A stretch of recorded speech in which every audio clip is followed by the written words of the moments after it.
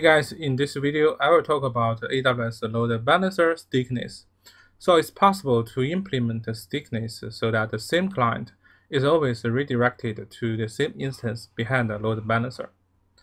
This works for classic load balancer and application load balancer. The cookie used for stickiness has an expiration date you can control.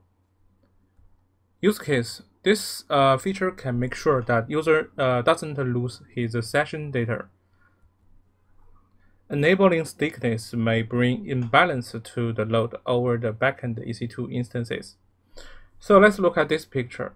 Client A sent two requests, and these two requests will be directed to the same EC2 instance because of the load balancer stickiness. Okay, next I will show you how to enable load balancer stickiness in AWS. So let's go to the AWS Management Console, and you can see we have two EC2 instances right here, and I have a CLB, which is stand for Classic Load Balancer. So like I said before, the load balancer stickiness only works for CLB or ALB. So in my case, I create a CLB. But if you wish, you can also use ALB. Okay, so behind this CLB, we have two EC2 instances. So if I send the traffic to the CLB, the request will dispatch randomly to these two instances. Okay, so let's copy the DNS name of the CLB, open a new tab, and let's visit. You can see we got a page like this. Remember the IP address. If I send the request again, it may change because our traffic will dynamically distributed to the instances behind the CLB. Okay, next I will show you the effect of the load balancer stickiness. So you can see that if I scroll down, I can see there is a configuration for the stickiness, which is called edit stickiness, right?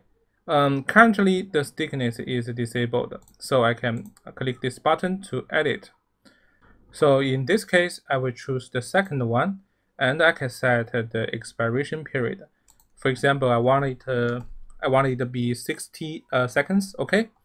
And click Save.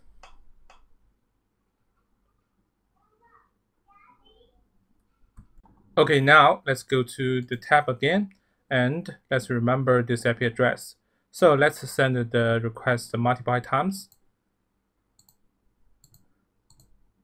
So as you can see, our traffic, our visit always be sent to a specific EC2 instance, right?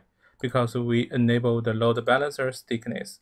And please remember, the the expiration period will be 1 minute. So after 1 minute, the load balancer will distribute our traffic dynamically again. Okay. So that's all about the load balancer stickiness. I hope you enjoyed this video. If you like this video, please thumbs up and subscribe my channel. Thank you.